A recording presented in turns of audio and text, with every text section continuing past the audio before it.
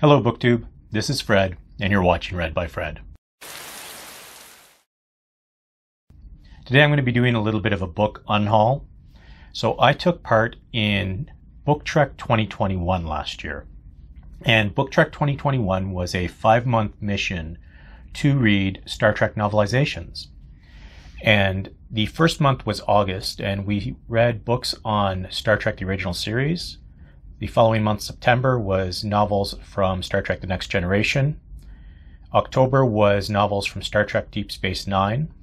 November was novels from Star Trek Voyager. And finally in December, we were to read novels from Star Trek Enterprise. I believe I read 10 novels during that time. And I'm going to do a bit of an unhaul. So let's start. The first book that I read for Star Trek The Original Series was Ice Trap by L.A. Graf. So the premise of this book was the Starship Enterprise had to go to the planet Nordstrahl and figure out why people were going crazy. And while they were there, Uhura and Chekhov went on an away mission to find a missing science team, where they met the Kitka. And the Kitka are the indigenous population of the planet Nordstrahl.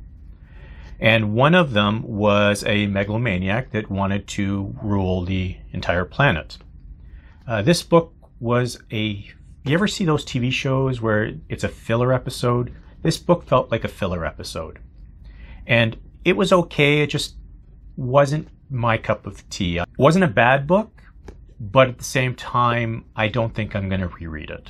The next book I read for the original series was The Starship Trap, and this was by Mel Gilden. This was a better novel than Ice Trap. I did enjoy this one. The Enterprise is called to a starbase, and in that sector, various Klingon, Romulan, and other military vessels are disappearing, and they don't know why, and the Klingons are blaming the Federation. So Captain Kirk is sent to investigate, and he discovers that it actually is a Federation scientist that is causing these ships to disappear. And the Federation scientist essentially wants to control that sector of the galaxy by making all these military ships disappear so that peace can come to the galaxy. I wish it were that easy.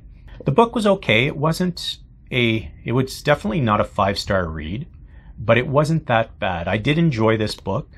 Should I unhaul it? Yeah, I'm not going to read this again, so I'll probably unhaul this one. The last book for the original series month that I read was The Disinherited, and this was 3 authors. It was Peter David, Michael Jan Friedman, and Robert Greenberger who wrote this novel. And the premise of this novel is Uhura is transferred to the Starship Lexington under Commodore Wesley, and she is sent off on a diplomatic mission to a race that is neighbors to the Gorn. Is it the Gorn? It's that reptile guy that Kirk fought in that episode. The famous fighting battle where they didn't really fight that much. But she's sent there, and they're trying to figure out why a certain caste. So the planet is based on caste system, and one of the castes are being erased from history. All their statues are being torn down. So Uhura and Commodore Wesley and his team are trying to find out what's going on. On the other side of the sector, the Starship Enterprise goes to investigate colonies that are being destroyed. And this was actually a good book. So you had 3 different authors, and I thought it would be disjointed, but it wasn't. 3 different authors weaving together 2 different stories into one narrative that comes all together near the end. And it was a very good book. I really enjoyed some of the passages. I even bookmarked, well, not bookmarked, but I tagged some of the passages in the book that I really thought were well done. You know what? I'm not going to unhaul this one. This one I'm probably going to reread. The month of September for Star Trek Book Trek 2021, we were to read Star Trek The Next Generation novels. And I picked up 3 novels for this month. And the first one was Ghost Ship. And this was written by Diane Carey. This was the novel that I liked least out of all the Star Trek novels I read last year. The book is about a mysterious creature that shows up in 1995 and causes a Russian aircraft carrier to disappear. And then 300 years later, Deanna Troi wakes up to a nightmare. And in that nightmare, she sees the crew of that Russian aircraft carrier. I mean, that to me was incredibly interesting, and I wanted to read this book.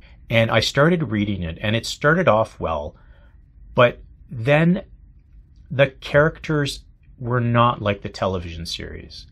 And this is the difference between this book and the original series novels that I wrote, that I read. The characters in the original series all felt like the characters from the television show.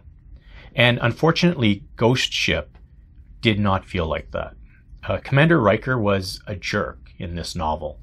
Lieutenant Geordi LaForge should have been brought up on insubordination charges multiple times. I mean, he was too rebellious. And Captain Picard was always looking over his shoulder, wondering when Commander Riker would take his job. I mean, these characters did not feel like the characters from the television series.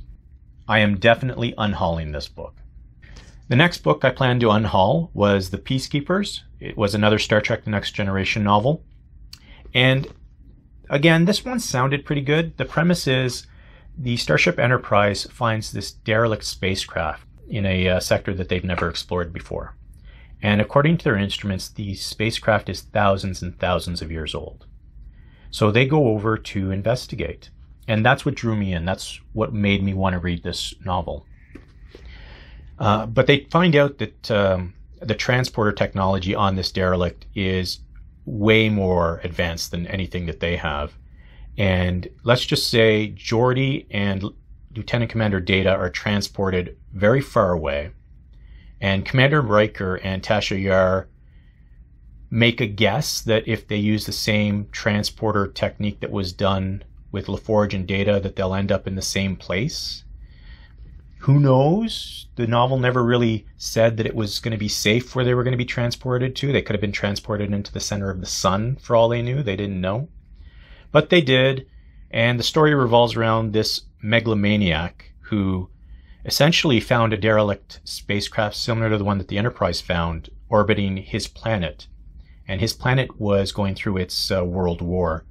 And he was able to figure out how to use the weapons on this derelict and essentially end all war by controlling all the inhabitants of the planet, all the different countries.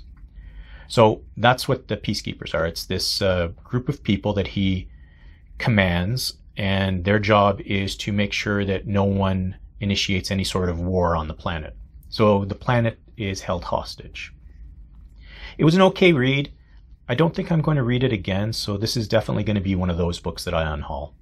The last book I read for Star Trek The Next Generation was Strikezone by Peter David. Now, I had looked up the author Peter David because I really enjoyed the Disinherited from the original series, and a lot of people had a lot of good reviews for this author. So I picked the book up and I wasn't disappointed. The book revolves around the Creel, and the Creel are a species that live within Klingon territory, and the Klingons do not like the Creel. Any chance that they can, they kill the Creel. And I'm surprised that they never exterminated the entire planet, but they didn't. And the Creel get lucky. They land on a planet that has very advanced technology, and the inhabitants of that planet are long gone. They figure out how to use some of the weapon systems on that planet. So they attach those systems to their ships and start kicking Klingon butt. And this was a well-written novel. There were various subplots in here, including Wesley Crusher and his friend, who has a life-threatening disease. And you've got the diplomatic issues between the Creel and the Klingons. And all in all, this was a good book. I'm tempted not to unhaul it, but I don't think I'm going to read it again. But I would recommend this book for those that are interested in Star Trek The Next Generation novels. Again, Strikezone by Peter David. So the month of October was Star Trek Deep Space Nine, and I picked up 2 novels. I was a little late to the game on this one, so I only read 2 novels. The first novel I read was The Siege, again by Peter David.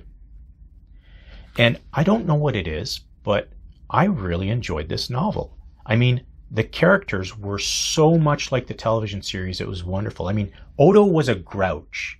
It just made me smile when I read all of his dialogue. He was so grouchy during this novel. And who can blame him? So the premise of the novel is an assassin has ended up on the space station Deep Space Nine, and the wormhole itself is closed to traffic. So anyone that was going to go through the wormhole has to stay on the station. So the station is overcrowded. There's an assassin, and he's going around killing people. And poor Odo has to figure out who the assassin is, keep his head because of all these other people that are in the station, and everybody's a suspect. The novel was written well. I really enjoyed the comedic portions with Quark and his business partner. There was one part where he was in the holodeck with his business partner, and they were enjoying a certain holodeck that involved two members of the Deep Space Nine crew, whose names I won't mention. But let's just say if those two had found out, one would have been flattered, the other would have murdered both of them. It was a well-written novel. I enjoyed this novel. You know what? I'm going to keep this. I'm not unhauling it. The next book I read for Deep Space Nine was The Tempest by Susan Wright. This was another very well-written novel. Again, the characters felt like the characters from the television series. And the premise of this book was a large cloud of something was approaching Bajoran space. And this cloud was essentially destroying systems, not planetary systems, but spaceships, or severely damaging them. And luckily, though, the planet Bajor's atmosphere would have protected it, but this thing that was coming would have destroyed Deep Space Nine and the wormhole.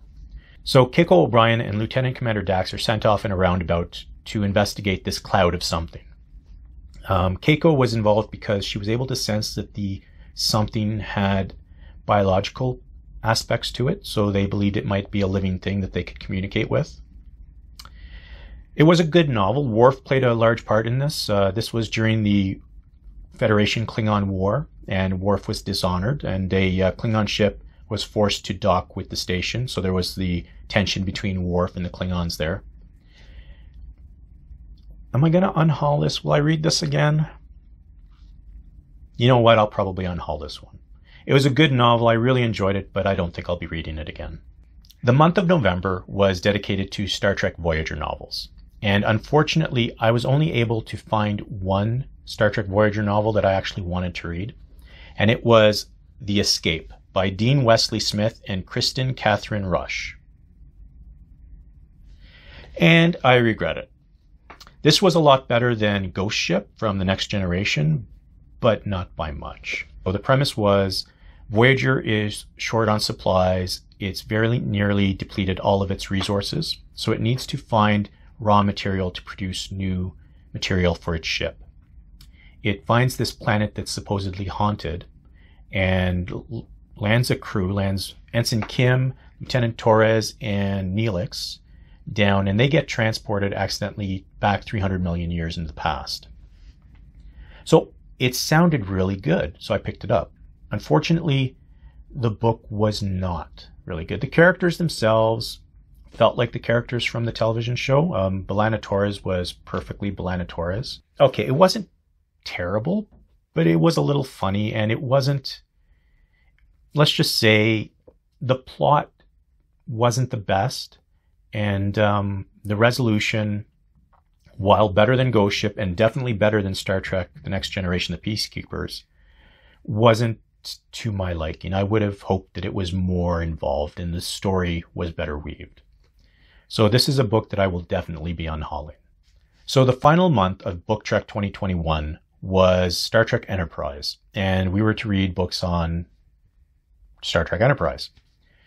And I didn't find any in my local bookstore that appealed to me, so I bought an actual ebook, and it was called The Romulan War to Brave the Storm, I believe it was. It was the second book in the Romulan War series. And I'll put a picture of it here so that you can take a look at it. And it was a well-done space opera book. So I enjoyed that book. There's no point in me unhauling it because it's my ebook. If it sits in my library, it's not a big deal. But I did enjoy that book. It was a little drawn out at times, but overall, it was a good book and I would recommend it. Anyway, so those are the books that I will be unhauling. So out of the 10 books that I purchased, one is an ebook, so I'm not unhauling that. And the other one, the Disinherited from the original series, I will be keeping that one, but I will be unhauling all of the other ones. I think I'll keep The Siege from Deep Space Nine because I enjoyed that one too. I'll probably reread that as well. Thank you so much for watching this video. I hope I didn't ramble on too much. This is Fred, and you're watching Read by Fred.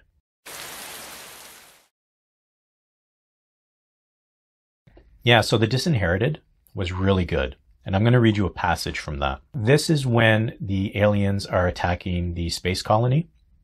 And the administrator of that colony sees everything being destroyed. And this passage really touched me. It was a wonderful passage from the book. And I wouldn't have expected this from a Star Trek, the original series novel. What he got was the screaming of air as the vessels descended. They made a low pass that shook the walls, caused the still morning air to thunder around them. The floor beneath Delacourt's feet shook, and his glass and crystal pieces toppled off their mountings. The room was filled with the sound of shattering fragile things. Things like sculptures, Delacourt thought, and dreams.